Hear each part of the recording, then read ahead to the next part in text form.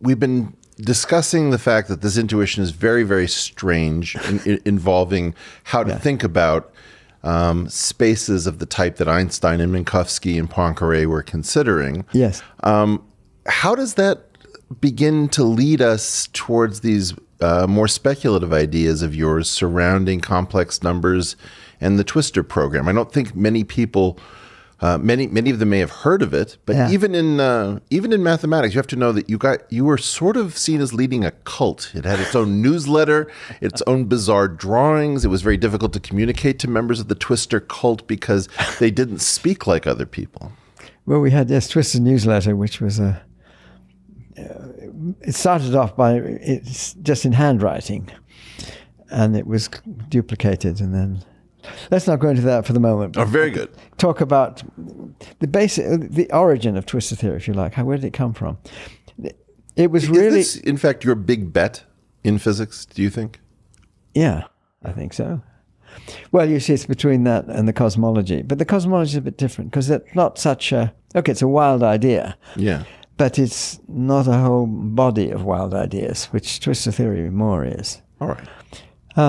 But it has lots of connections with mathematics, as pure mathematics, and connections with physics. Let me describe the basis of it, because I think we've got most of the things we need.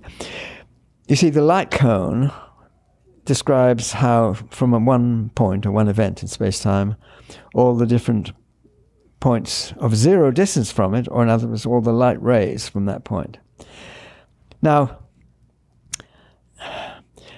let me think about it the other way around. That is my past light cone. So I'm sitting at a certain point in space-time, and I look out at the universe, and all the light rays that get to me at a particular instant, moment of my time, come along this past light cone. So that's, imagine this cone stretching out into the past and getting bigger and bigger as it goes back in time. And that's all the events which are... At one moment of my time, I see those events. So I see a lot of stars in the sky.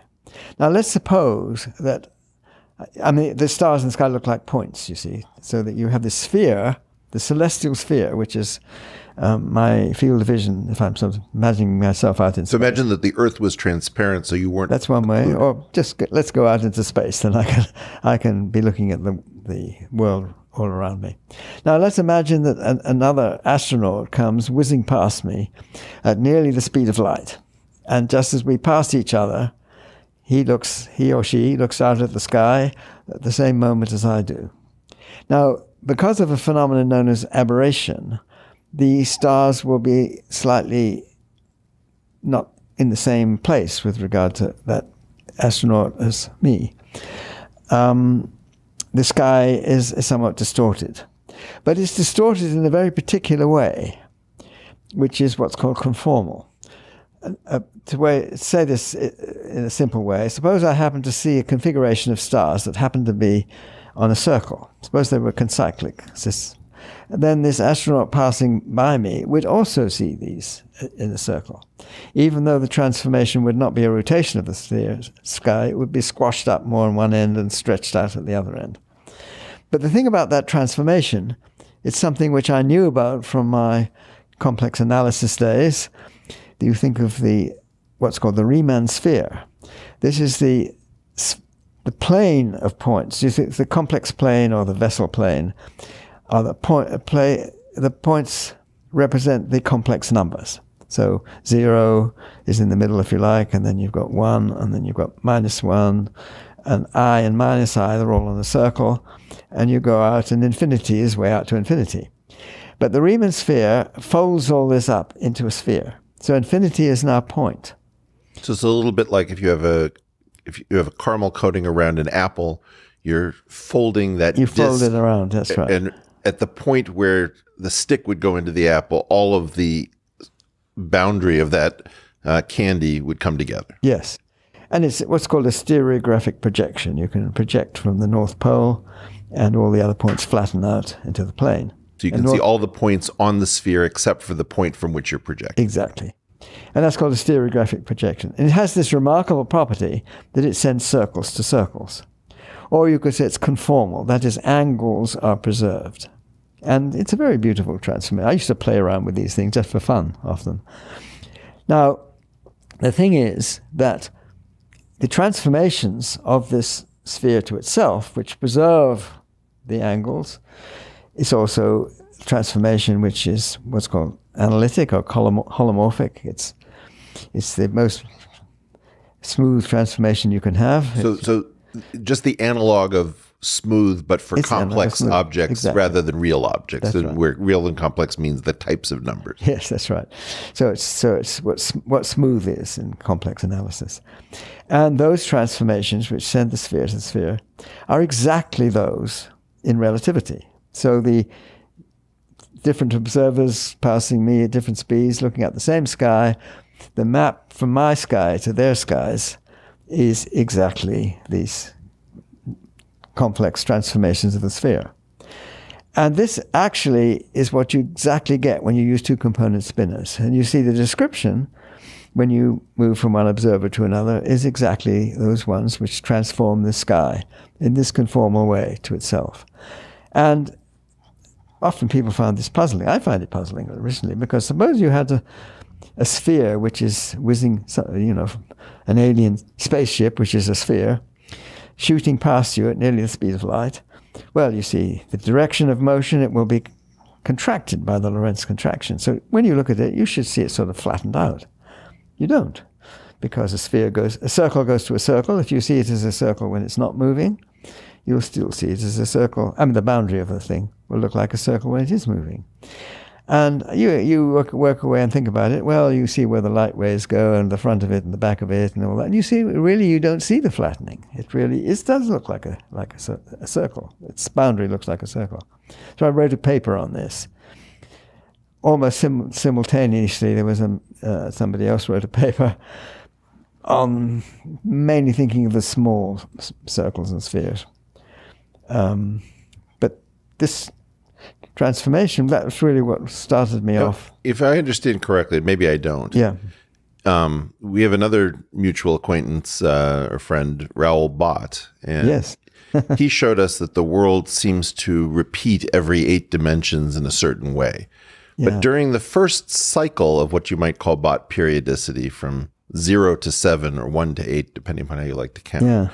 You get these things called low-dimensional coincidences. Oh, yes. And so that they don't recur because of your point earlier about spinners, that spinners grow exponentially, whereas vectors grow linearly. That's right. But during the first period where these things are of comparable strength, you get all of these objects where, depending upon, you define in 2 different contexts, you turn out to be the same object. That's right. You're making use of that here? It is that. It's the Lorentz group. Or the rotations of space and time, which we might call SO13 or SO13 double cover, would be equal to something else called SL2C, which would mention complex numbers, even though there's no complex numbers to be seen in space and time. Yeah, it depends on that one of those coincidences. Well, it's triple coincidence, I think. You certainly get a coincidence there, which one is depending upon in this description. But the point I'm making here is that in a certain sense, relativity is described, when you do it in the 2-spinner form, which is really expressed in this fact that it's the transformation of the Riemann sphere to itself, which is a complex transformation. This is the most general transformation of the sphere to itself when you think of that sphere as a Riemann sphere. So it's a complex one-dimensional space. You might say, surely it's two-dimensional. Well, it's two-dimensional in real numbers, but one-dimensional in complex numbers, because each complex numbers carries the information of 2 real numbers. So, for example, mathematicians would call what most people call the complex plane, they might call it a complex line. It's a complex line, that's right. Yeah, and so the language, again, is intended to make things very hostile to the newbie. Yes, well, that's true. But you have to get used to the idea that when you're thinking complex, when you think of it sort of concretely in the real terms, that you have to double the number of real dimensions to get the number of complex dimensions. I want my audience to work, but I don't want them to feel stupid for making the mistake that every single person makes. You halve the number, of course.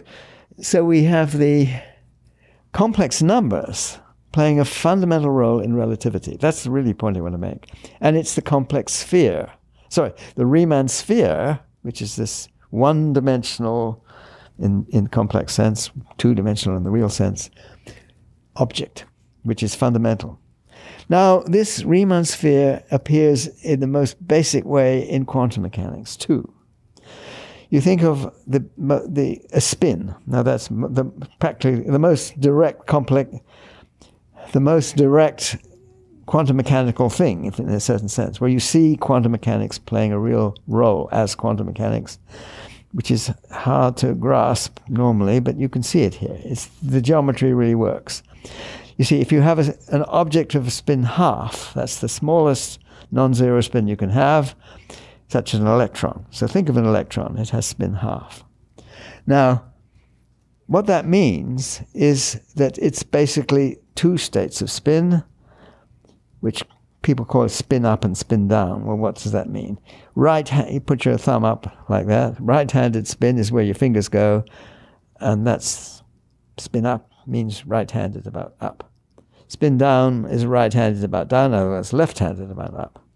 And those are the two basic states. But what's special about up and down? Nothing. So you think of what about right, left, forwards, backwards. All those are combinations of up and down. And they're combinations through these complex numbers, which lie at the basis of quantum mechanics. But here you can see, in a visual way, what they're doing. You see, you can say up, down, what's left and right? Well, these are combinations of up and down. So you add this much of up to that much of down, and you get to the right. Right. And you minus it, you get to the left, or I times, you get forwards or back, whatever it is. And the complex numbers come in to describe these possible directions of spin. And it's the Riemann sphere, again. But you're relating these complex numbers of quantum mechanics to the directions in space.